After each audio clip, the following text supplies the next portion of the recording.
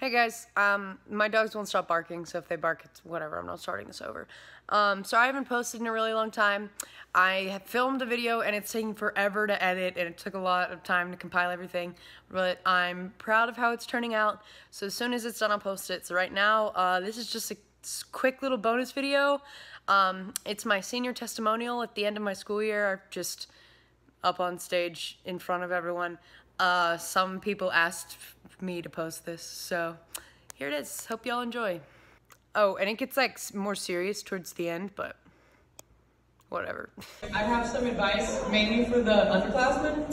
It's not really about high school because I feel like I know just as much about high school as you guys do at this point. But I think we should go over really quickly how to walk in the hallways.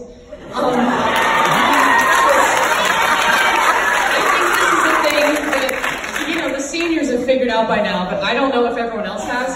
So if you're on your phone in the hallway, just because you're not running into people doesn't mean you're doing it right. You gotta make sure there's no one behind you. Also, those little round areas at the end of the hallways, just because they're bigger doesn't mean you can stand in the entryways. You can stand on the outside, but not in the entryway.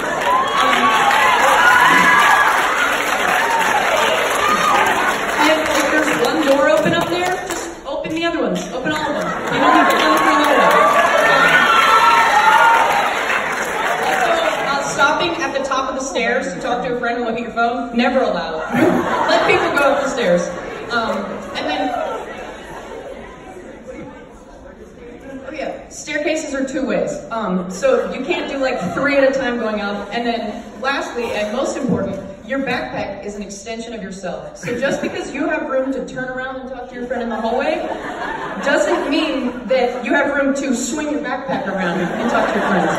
Oh, also, I know there's a rule in middle school where if your teacher isn't there, you can't go in the classroom. But if you're standing there and they're not there and the door's unlocked and the lights are on, you can go in. You don't have to stand in the whole hallway. It's allowed now. Okay.